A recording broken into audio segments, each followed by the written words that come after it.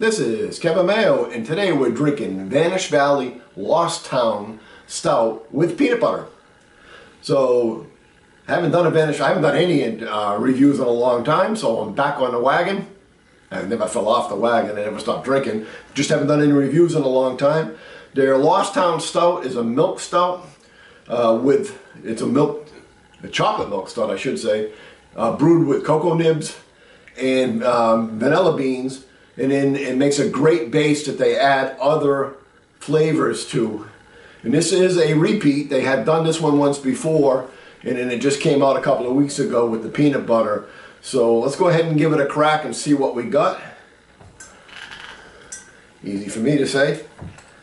As always, if you like the reviews, please subscribe. We're always looking for new friends. And go ahead and leave comments. Go ahead and give it a nice pour here.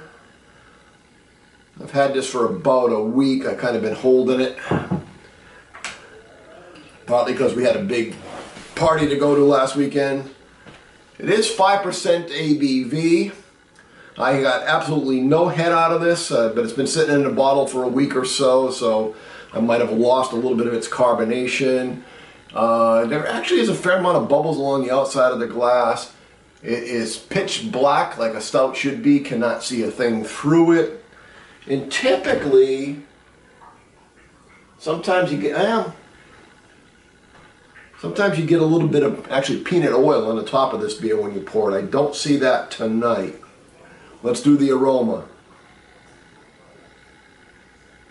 Definitely get the peanut butter. The peanut butter is by far the most upfront thing on the nose. Also got a hint of the vanilla. A little bit of black coffee.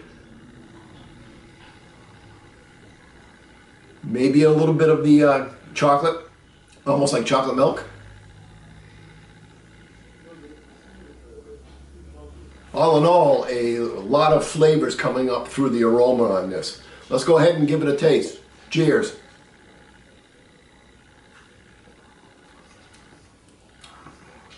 Yeah.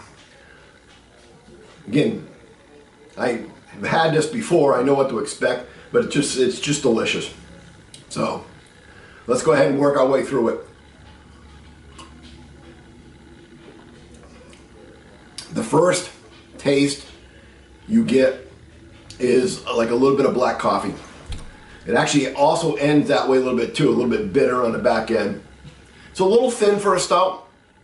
Doesn't have that really rich creaminess that you'd expect. Not that you expect it, but some stouts have. But it's a little bit on the thin end.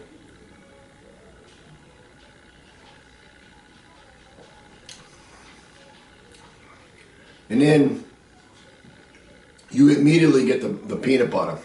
And it really tastes almost like a spoon of peanut butter.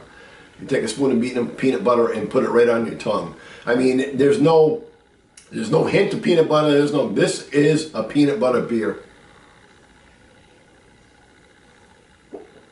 The chocolate is fairly much in the background.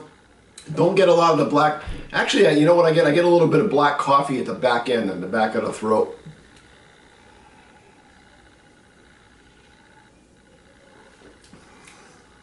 Just fantastic.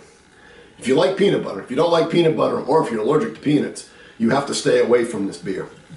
But if you like peanut butter and you like a nice stout, or you're looking for a good dessert beer, you cannot go wrong with this beer.